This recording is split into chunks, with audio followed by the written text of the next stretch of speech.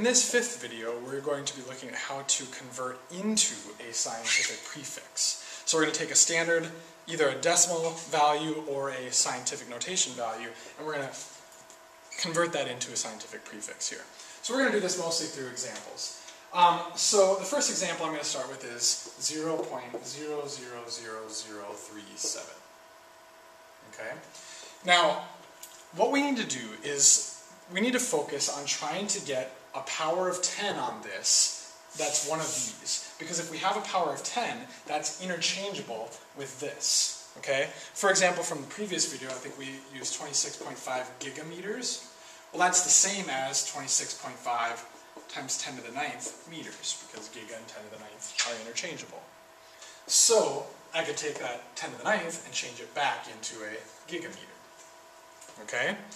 So what we're going to do is try to get a power of 10 here. Well, remember that we can write any number, and I'm going to write it in red because I'm adding it, times 10 to the 0. So right now we're on 10 to the 0.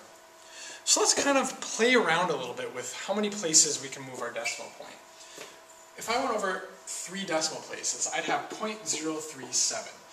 That's not a very typical thing that we would write in a scientific prefix. Usually if we're using a prefix, we want like tens and hundreds of values rather than hundredths or so.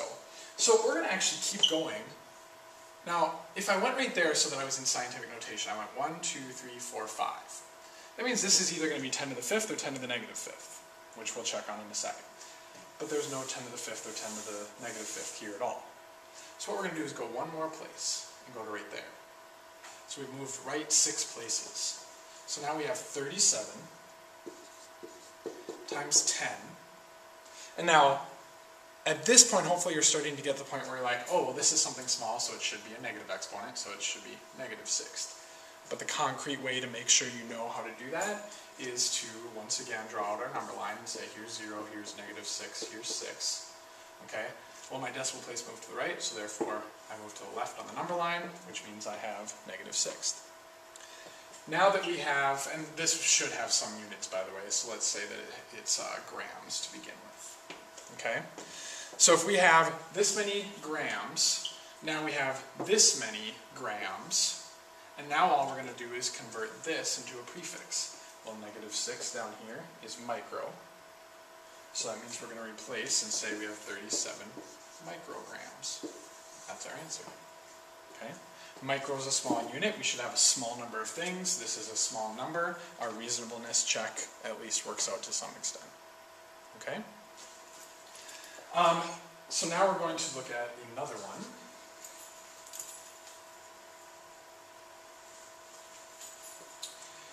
We're going to do,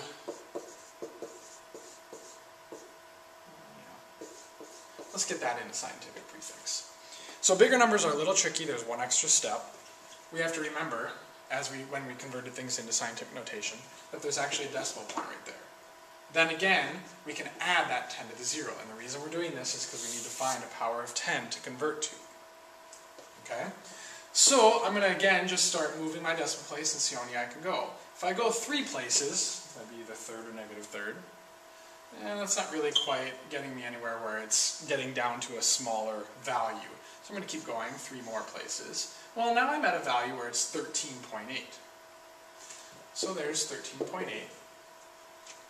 And we're going to have times 10 to this something. Well, it's a really big number, so that means we should have a positive exponent. So this should be times 10 to the 6th. Once again, you can see that on the number line.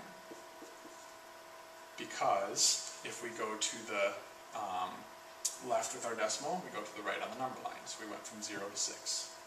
Okay? So this is, again, we should have had a value to begin, or a unit to begin with. So let's just say that this is meters to begin with. So we have 10 to the 6th meters, 13.8 times 10 to the 6 meters. 10 to the 6th is mega, so we're simply going to replace this with mega, and we have 13.8 megameters. Once again, our reasonableness check, this is a big value, that's a big value, that makes sense. Also remember that mega means million, so this means 13.8 million meters. Well, this happens to be, there's the thousands, there's the millions, so it is the millions.